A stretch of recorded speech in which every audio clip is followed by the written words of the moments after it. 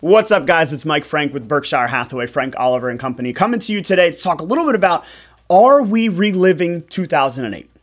On the top of everybody's mind is that there's this big market shift happening, and it's big and it's scary and nobody knows where we're headed. And all they know is when they were in college or when they were in high school or when they were in elementary school and their parents were going through this, which is this big, scary place to be. Whatever it might have been, and people think, oh my God, market change, we must be reliving past, right? So there's a lot of reasons why I don't anticipate anything like 2008 happening. When we're talking about 2008, we're talking about one of the largest recessions in the housing market ever.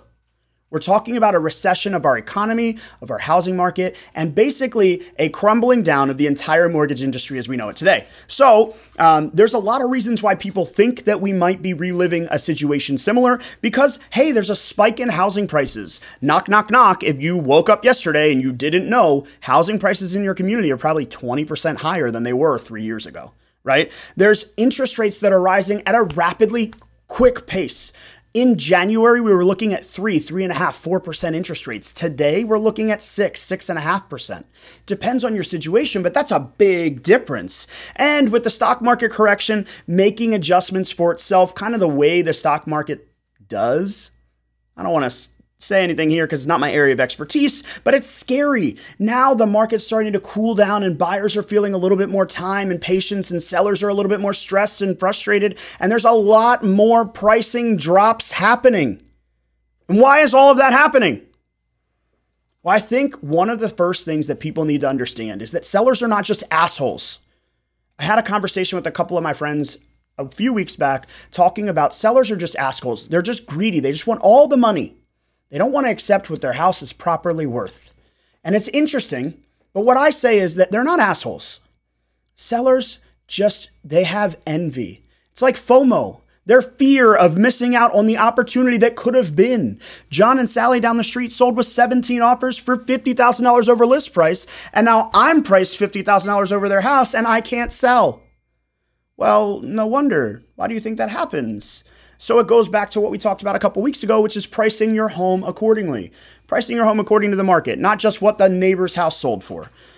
We're going to talk a little bit about that, but something that you guys should know is that today, mortgage industry is backed by a lot more regulation, stronger financial accounting, accountability. There's a lot more to it that's just not as easy as some of the ways that we used to do loans. In 2008, the average homeowner was buying with a 699 credit score. Now, some of you might be thinking 699, that's great, but it's an average. And today, the average homeowner is buying with a 751. 751. Think of that. That's a 52 point increase in average. How many more qualified borrowers are coming to the table today than were in 2008?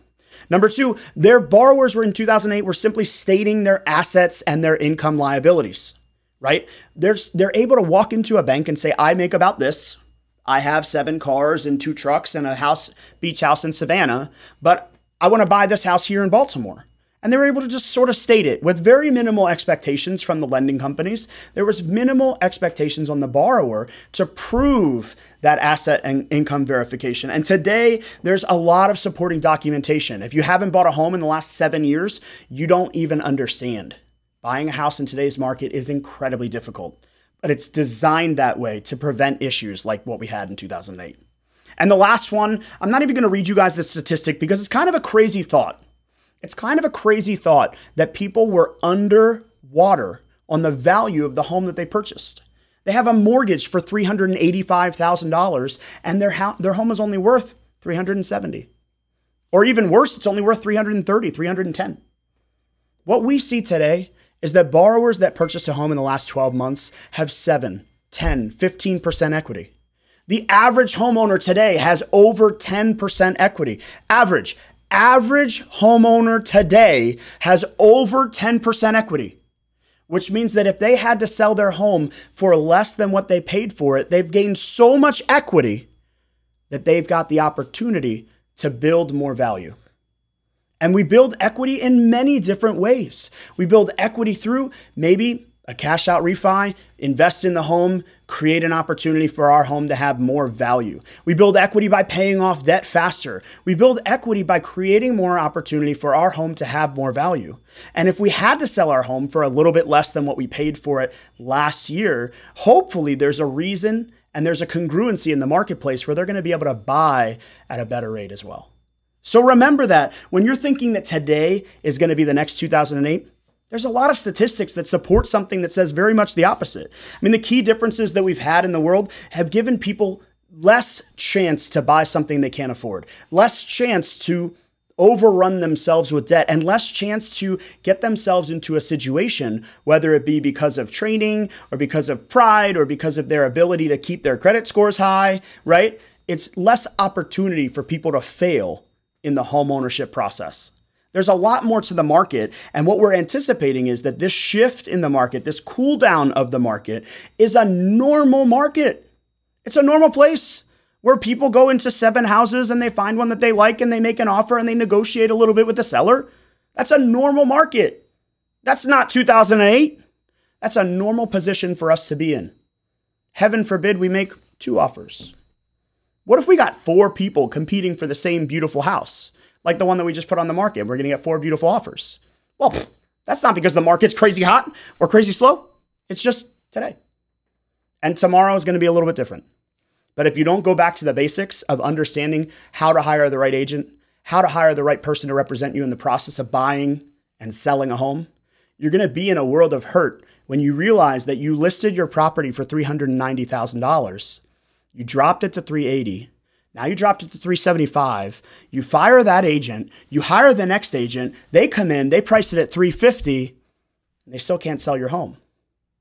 What if you sold the home, listed, hired the right agent, the first person like this guy that walks in the door and says, "Hey, your house is worth $369,000.